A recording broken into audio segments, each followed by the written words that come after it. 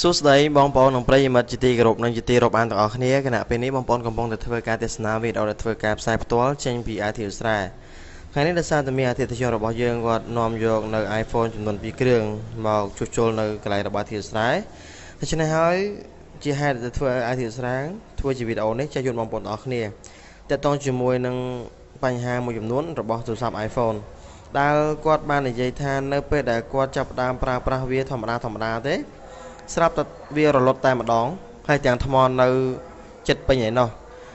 អញ្ចឹងគាត់ឆ្ងល់ថាតើហេតុអីมันវាប្រើប្រាស់រលត់បាទអញ្ចឹងមូលហេតុមកពីវាស្តាក់ថ្មបាទអញ្ចឹងកាលណាបើវាស្តាក់ថ្មហើយ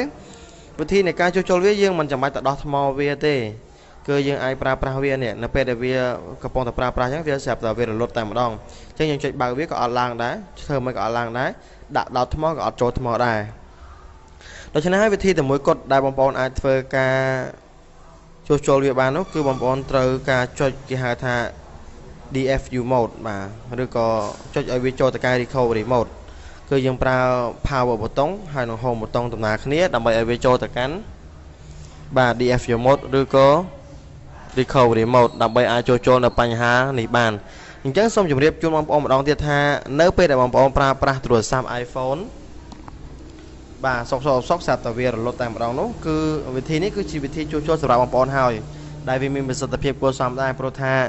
បើយើងប្រើសុកស្រាប់តែវាមានបញ្ហាអញ្ចឹងវាមិនមានបញ្ហាធ្ងន់ធ្ងរអីទេអញ្ចឹងបងប្អូនគ្រាន់តែចុចប៊ូតុង home ហើយនឹងបាទប៊ូតុង power ខាងលើនេះចុចដំណើរគ្នាទៅបាទចុចដំណើរគ្នាអញ្ចឹងមកយើងចុចរហូតដល់វាលោតរូប Apple ចាំយើងបលែងវា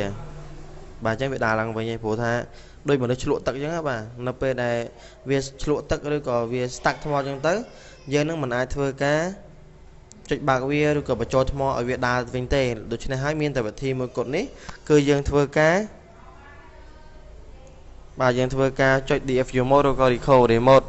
ដើម្បីឲ្យវាដំណើរការឡើងវិញនេះគឺជាវិធីមួយដ៏ងាយបំផុតហើយនឹងជាវិធីដែលសាមញ្ញបំផុតផងដែរ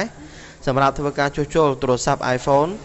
ដែលប្រើសុកហើយវាក៏រលត់ទៅតែម្ដងដោយបើកមិនចេញវិញទេដូច្នេះហើយវីដេអូមួយនេះចែកជូនបងប្អូនទាំងអស់គ្នាហ្នឹងឲ្យជួបប្រទះតែនឹងសេចក្តីសុខគ្រប់ពេលវេលាទាំងអស់អរគុណចំពោះការទស្សនាជួបគ្នានៅវីដេអូក្រោយៗទៀតពីខ្ញុំបាទតារា Finance